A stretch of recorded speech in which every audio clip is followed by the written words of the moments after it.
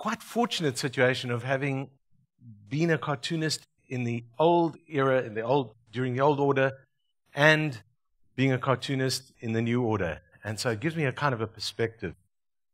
And let me just take you back to a time when there was no openness.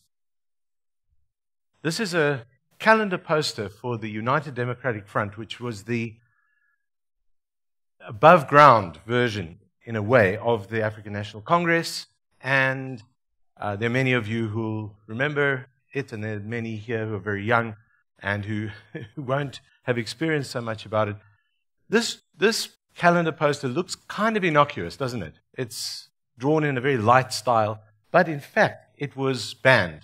It was banned for distribution.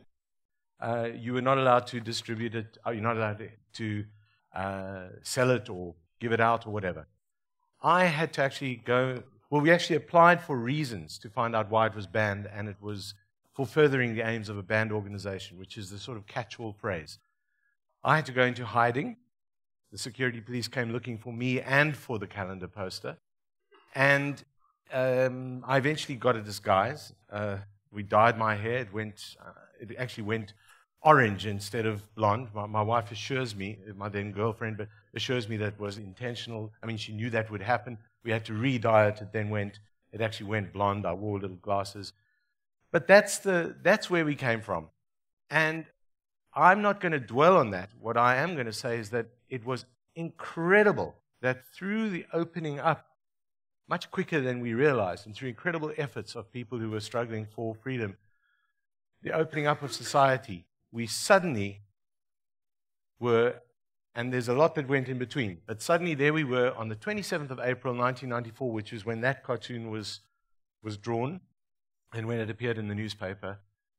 It was a new openness. You see light and dark. You see the sun. You see Nelson Mandela's smiling, charismatic face, which was emblematic of not only the struggle that he had been so much part of and that he'd been at the helm of, it was also emblematic of the suffering, and it became emblematic of the new South Africa and of the new openness and of the new democracy. Nelson Mandela was an amazing leader, a man with huge integrity, huge principles, great leadership ability, tremendous charisma, but he wasn't perfect. And of course, most of the cartoons I did about him were very much in praise of him, but I did a couple of critical cartoons when I saw him. In this particular instance, I thought he was favoring people who were struggle activists along with him and who were not performing. I felt that was really bad. I did a cartoon, this one, saying Droli Glagla the Righteous. It's nothing serious, just the occasional slip halo. And it was almost a plea to him. It's an ironic use of the kind of saintliness of Nelson Mandela because, of course, we saw him almost as a saint. But here there's a bit of an ironic use of that and saying, look, the halo can slip occasionally. Please don't let it slip. We need you to be as good as we know you are and keep on doing what you're doing, the good stuff. As I said, he wasn't perfect, but he embraced criticism. Now, let me tell you a little story that I have told many, many times, but it is so powerful for me that I thought I must tell you. So in 1998, I'm sitting at my board, frantically drawing, which is what I do every day. And the phone rings, and my wife picks up the phone and hands it to me, and a voice comes on and says, a woman's voice says, this is the president's office, hold on for President Mandela. So I thought, it's one of my friends playing around. So I sit and I've got a pen in my mouth and another pen that I'm frantic, and then a voice comes and says, hello, is that Zapiro? I said, yes. And I wasn't sure. He says, this is President Mandela.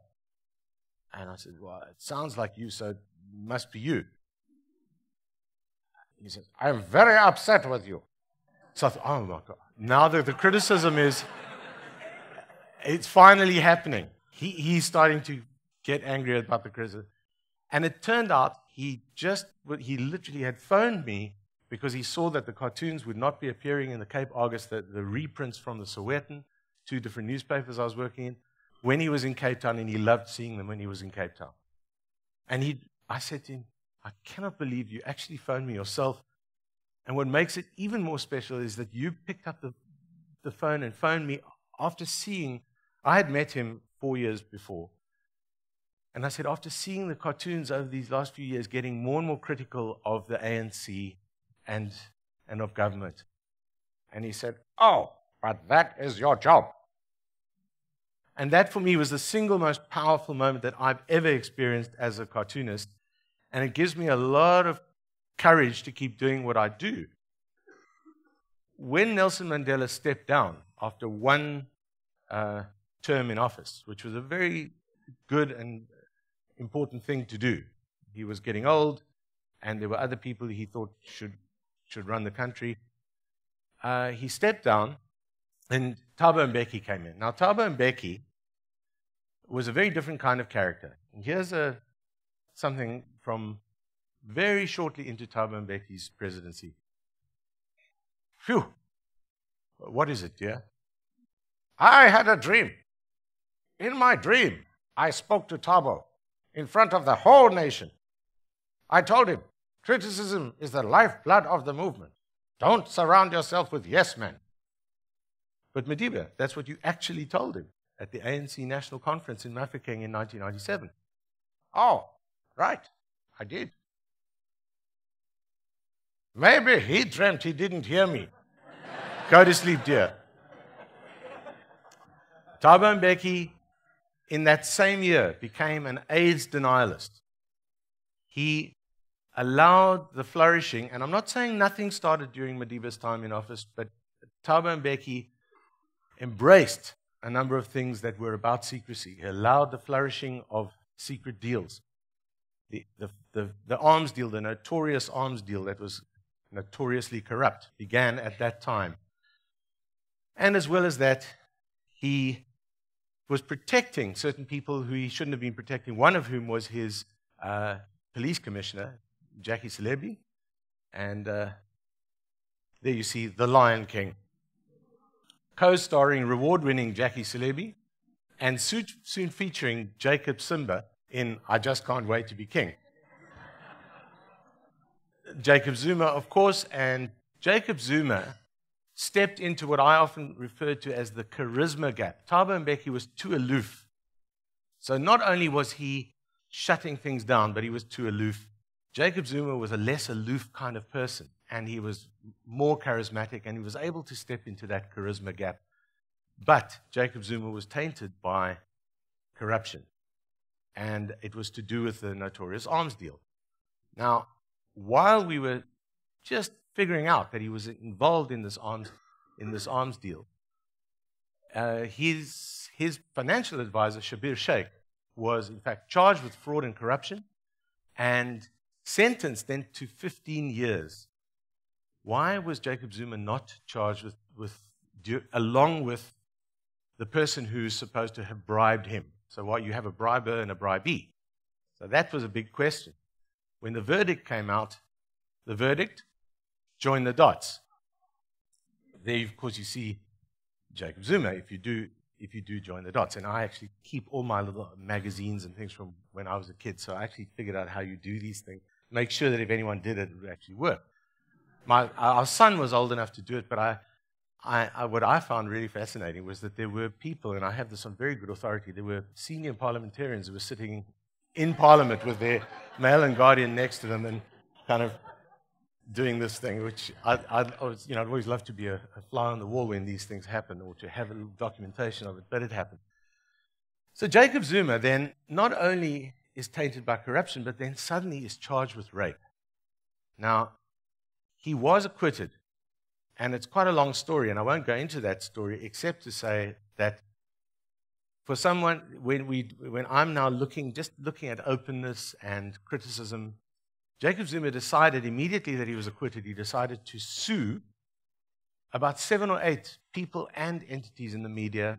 I was the biggest of the group in terms of the size of the lawsuit. 63 million rands worth of charges. Mine, 15 million rand. 15 million rand for 3 different cartoons. Now, that's a heck of a lot of money. Actually, it turned out to be a world record, not that it makes any difference. But 15 million rand, the previous highest was half of that, like $1 million US. This is $2 million US. That's a lot of money. Meaningless, though. If it does come to court, I think that, we'll win. But we don't hear much about this court case. But my first response, I'm suing for damage to my reputation. Would that be your reputation as a disgraced, chauvinistic demagogue who can't control his sexual urges and who thinks a shower prevents AIDS?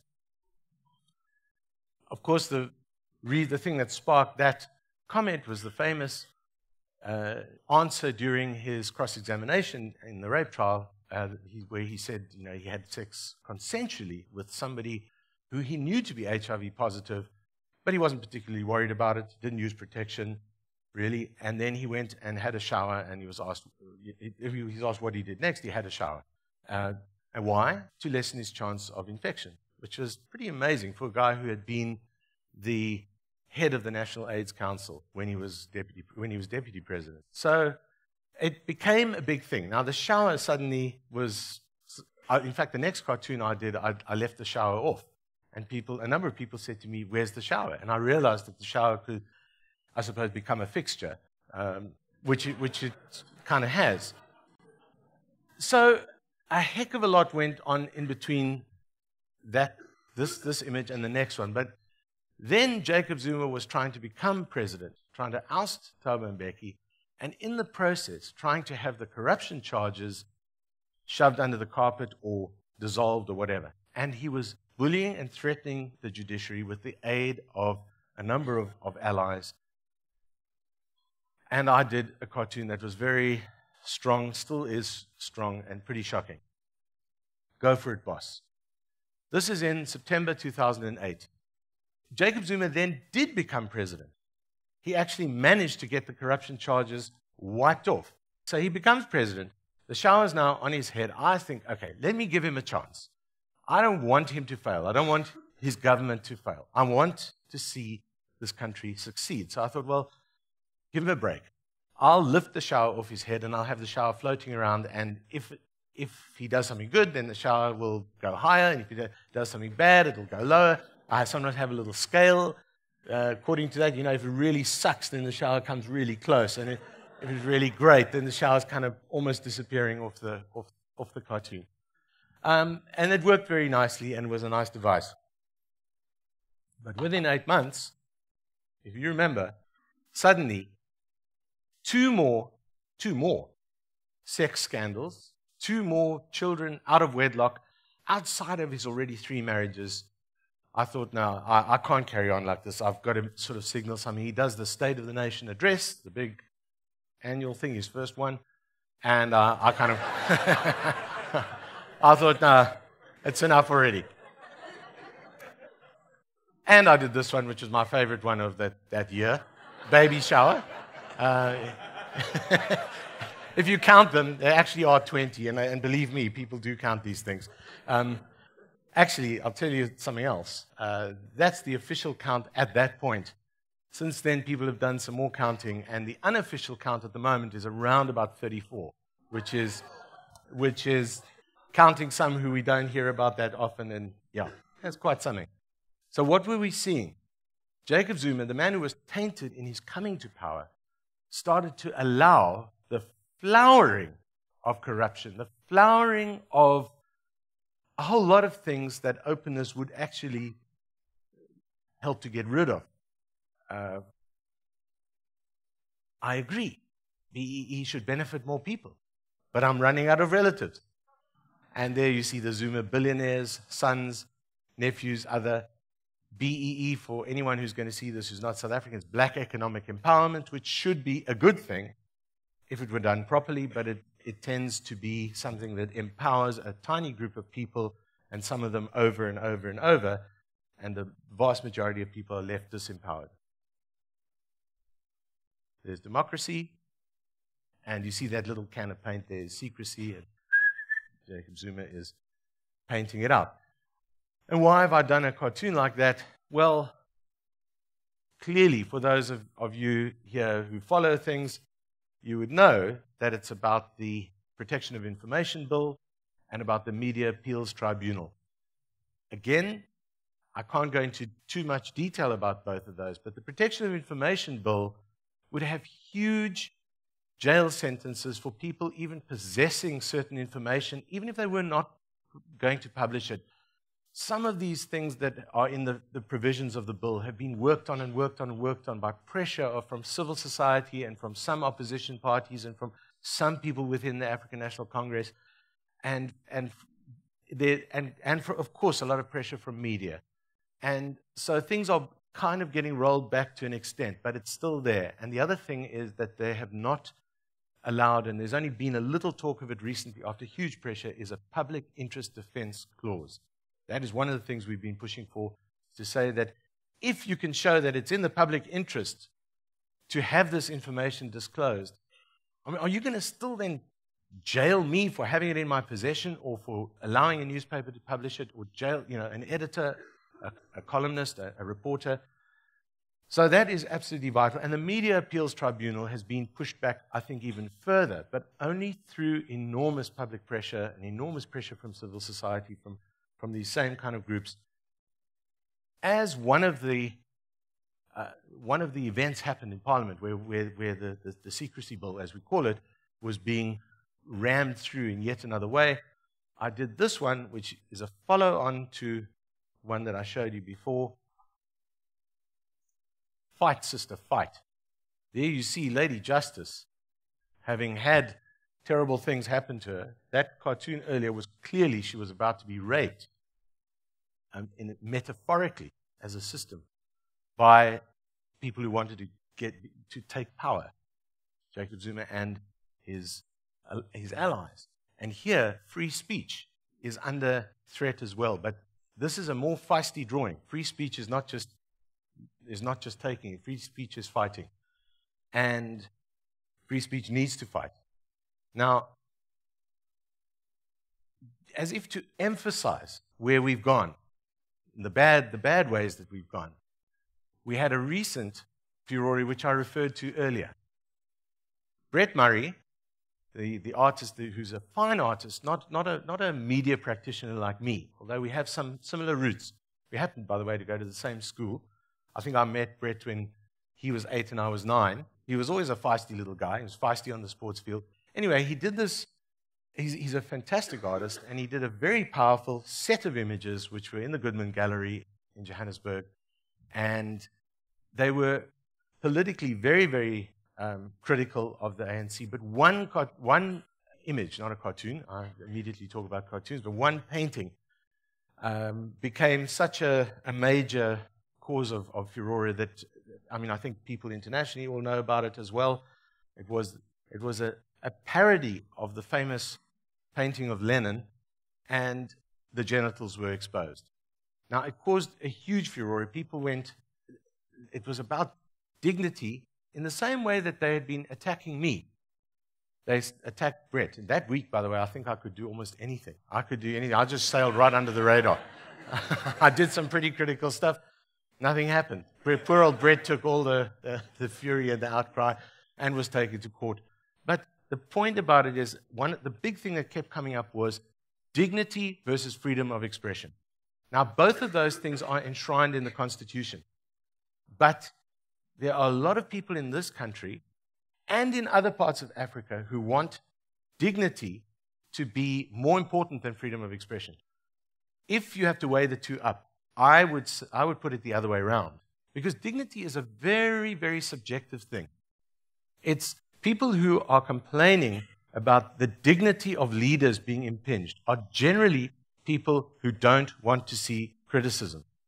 The kinds of things that I've been talking about are an attack, the secrecy bill and the Media Appeals Tribunal. The secrecy bill is really an attack on openness, an attack on the publishing or the opening up of information and closing down that information would affect everyone in this country, and it goes across the continent. And the Media Appeals Tribunal would be an attack on both information, the spread of information, and also criticism. So these two things are absolutely crucial. The one is mostly about information, the other is about information and about criticism. So when you get to the spear, This was focusing more on the idea of criticism, and it was about dignity versus freedom of expression. My response in the first couple of days was that one. With apology to Brett Murray, no apology to President Zuma, want respect? Earn it. And there, what I tried to do was to recontextualize this painting, which had been decontextualized by taking it out of that art exhibition and making such a furore about it. You see that coming out of that shower, which I've always wondered about putting a shower in that position. It seemed so obvious for Jacob Zuma, but it gave me the perfect opportunity. Sex scandals, corruption, nepotism, cronyism. That is what is characterizing this presidency and where South Africa is going at the moment. I'm not saying that that is the only thing that can happen to this country, but that is characterizing where we are, which caused me to do a cartoon like this. Obviously a parody of the famous Ascent of Humanity. Starts with the evil apartheid monsters, Verwoerd, and then John Forster, and then P.W. Botha with the wagging finger and the tongue, and F.W. de Klerk kind of grudgingly opening up. The apex being Nelson Mandela holding that piece of paper, democracy, and then a descent very fast to Thabo Mbeki and to Jacob Zuma. I cannot leave you with such bleak messages. I am pushing for openness, and that's what I want to see happen.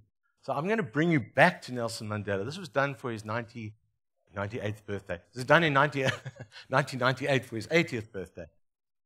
Nelson Mandela, the early years. And there you see, what will I be? It's the little school in Kunu, and the teacher says to the principal, this one can't make up his mind. He put down lawyer, activist, freedom fighter, prisoner of conscience, president, reconciler, nation builder, visionary, and 20th century icon. Now, of course, I cannot imagine that Nelson Mandela actually imagined he could become all those things. But it's kind of nice. I'm having a little in-joke with the reader or with the audience. And just imagine during that closed period, during that time, in the early part of the century, last century, when apartheid hadn't even been named yet, but black people were being discriminated against in the most vile way. And here was somebody who, as he grew up, started to get a vision of something better and found ways to overcome that with the help of a whole movement. That is what I would like to hold on to. And what he became, what he was able to do when he did, in fact, supersede, when he overcame that system. That is what I hold on to. And to have been a tiny part of it as well gives me courage to keep going. I'll tell you, I just wanted to show you one more little incident with Nelson Mandela, which also illustrates something about him as opposed to the people who came after him. Some of you may be familiar with Zanews, our satirical puppet show. It's on the net with caricature puppets. The first one we made was actually back in 98, 99. Nelson Mandela was just stepping down as president. On the day of his last speech to Parliament, I managed to find a way to present him with this puppet, to actually introduce him to it. And he didn't know it was coming. He was not warned or anything. And I was walking around and I was kind of doing the puppets, doing his voice, and the parliamentarians were swooning over the puppet. And I managed to fend off the bodyguards. And as I approached Nelson Mandela, he said, "Oh, I believe I've met this gentleman before." And I was, again, impressed so much with his sense of humor, his spontaneity, his lack of defensiveness, his embracing, as he had not that long before in that phone call that I'd had with him, his embracing of criticism, his embracing of satire, which is something I would love to see, and his embracing of openness. There you see government on the one side, crime and corruption on the other, and there's the media in the middle. Hear ye, the enemy approaches. I hate this job. I don't hate this job. I actually love this job. But the idea that this cartoon is based on is the famous idea, which actually existed in reality, of shooting the messenger. Somebody brought you bad news, you shoot him. And somebody would actually be running along there knowing that at the end of this thing, I'm going to deliver the bad news that, we've lost this particular battle, whatever, they'll kill me. That is crazy. Shooting the messenger is crazy. The messenger is part of openness. The media is part of openness. Civil society is part of openness. We need openness in South Africa. We need openness in Africa. We need to re-embrace it in this country. And I don't say it's the panacea. It's not the only thing that will bring real progress, but it will allow all the other great things that you've heard about today, the great ideas. Embrace those ideas. Embrace the idea of criticism in society, and that will take us a heck of a long way towards getting where we want to be. Thank you.